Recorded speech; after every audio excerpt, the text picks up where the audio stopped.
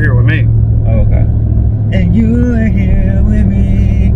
Though we're far apart, you're always in my heart.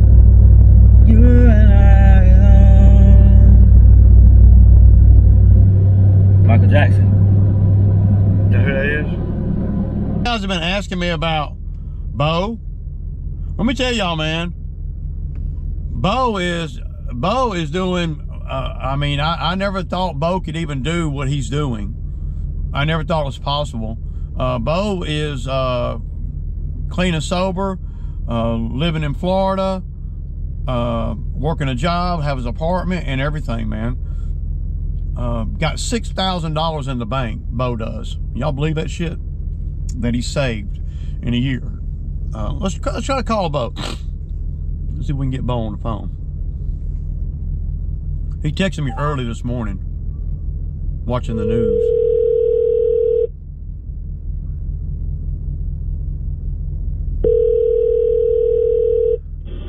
Sorry, right? Bo! Hey. Hey, buddy, you on camera? Right now I am? Yeah, tell everybody I said, tell everybody you said that, well, they can hear you, they can't see you. So, oh, okay. You on camera, man, so you, how you doing, buddy? Oh, I'm doing all right, man. I'm off the drugs and alcohol, dude. I've been off drugs and alcohol for over 10 months. I'm at my job, man. I've been here 6 months, saving money, dude. We just had a storm come through and a lot of debris down. I'll be going out and do a couple of days extra work, man. After I work this shift to Sunday, Monday and Tuesday, I'm sure I'll be out helping clean up on some of these partners' jobs. Right. You know what I mean? Right. And well, the channel's asked me doing good. A couple of people asked me in the comments, how's Bo doing? Have you heard from Bo? Oh, I appreciate it, y'all. Yeah. I really do. I appreciate it. I appreciate Mr. Ray for being there all them times, man. Picking me up, putting up with the old stuff, man. Well, you know, I'm just I do. I always appreciate that. He lives down from my mom. We both lost our parents, and he had spoke to my dad before my dad died, and I just ain't had no license. I've been through it with some, you know, with a lot, dude. But he keeps on trucking, dude. I respect the guy a lot. Well, I'm glad that you've been doing what you're supposed to be doing, because hell, you were getting too old for that other shit anyway, Bo. Oh, no doubt. I'm 50. I know. So I just wanted to touch base with you. I know that you're a busy man, Bo. That's great, man. My wife was very surprised when you texted me earlier. She was like, I cannot believe Bo is doing so good. I said, miracles happen all the time. You're a miracle. You're a miracle, ain't you, Bo? Yes. Man. You're a miracle. Huh? I got Ray believed in it, man, and gave me a job, dude. You know? I've always believed that you could do better, man. I didn't know that I could help you do better. Yeah, well, I'm not really qualified. You needed more help than what I could give you, you know.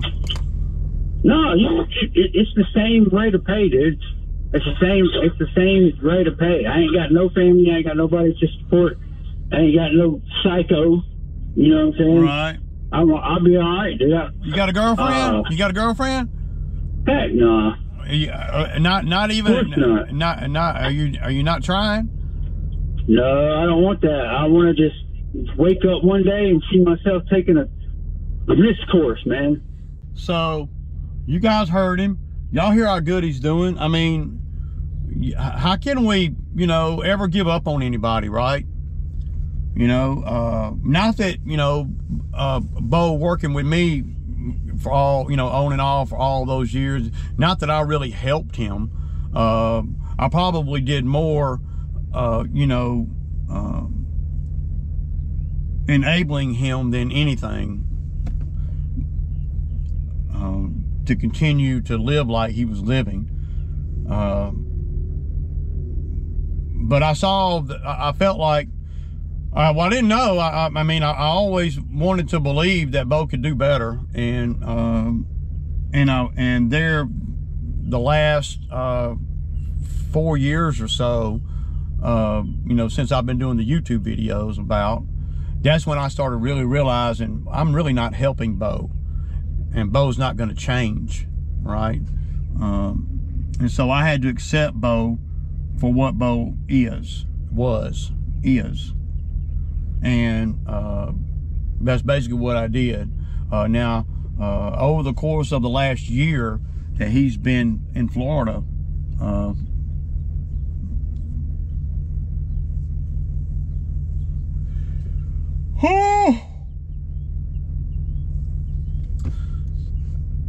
I have really tried to, you know, give him words of encouragement and all every time I talk to him. And I talk to him probably at least once a week, sometimes more than that. And he's always sending me pictures and stuff. And he watches the channel and he reads the comments. It'd be so cool if I could do a live with Bo. That would be so cool, wouldn't it? Would you? I mean, that would be really, really something. But, you know, over the course of the year that he's been gone, he's tried to come back numerous times, you know, and I've told him every time he calls me, I'm like, dude, because I've grown up too, you know, and I don't really see whether I got labor or not. I'm not gonna bring Bo back out here and put him in the back in the same scenario that he's been battling and trying to get out of, and just because I need help or whatever. And it's never nothing permanent. Bo's gonna, I mean, so he's called me over the last, you know, year, not recently, as far as, you know, talking about wanting to come back, but back before the summer, he got upset with me because he told me, he said, you told me that if I went to rehab and everything that you'd give me a job and I could come back when the season started back in April. And I did tell him that, but I told him a little white lie, because I felt like that would help him do better and make him, you know, do better. And then eventually where he wouldn't want to come back because there's nothing to come back to. His mom's gone. He doesn't have any extended family. His kids, he's out of touch with all of them. His grown daughter lives in California. So, you know,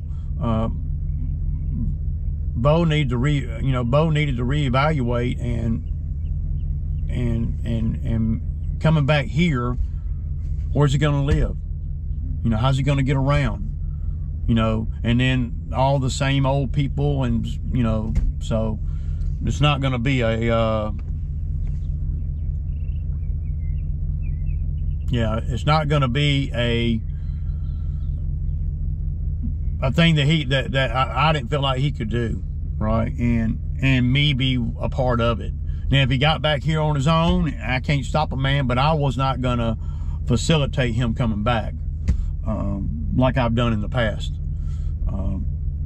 The last time he came back, he wasn't in rehab. He was, him and his cousin got in a fight. So he was staying with his cousin down in Florida. And, well, he got beat up pretty bad. And pretty much beat up and thrown in a ditch and had to walk a few miles to get to a stupid phone. And Aunt Sarah's son beat him up, and another guy. So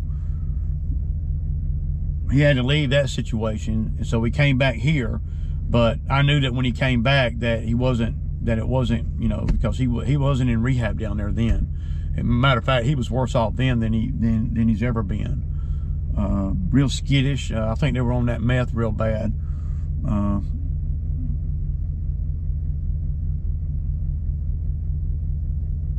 So yeah. Oh man. But anyway, good to hear from Bo. It's always a nice conversation with him. He's not asking for nothing. He's not begging me for nothing. He's not crying about nothing. He's just living his life. And I'm so proud of him, man. I really, really, really am. I really, you know, I really am. And that gives me hope, well, for a lot more than just Bo. If you can see Bo come back from where he's been, what he's been through, that I've witnessed firsthand, then anything's possible, y'all. I said anything. So, yeah. Now back to me.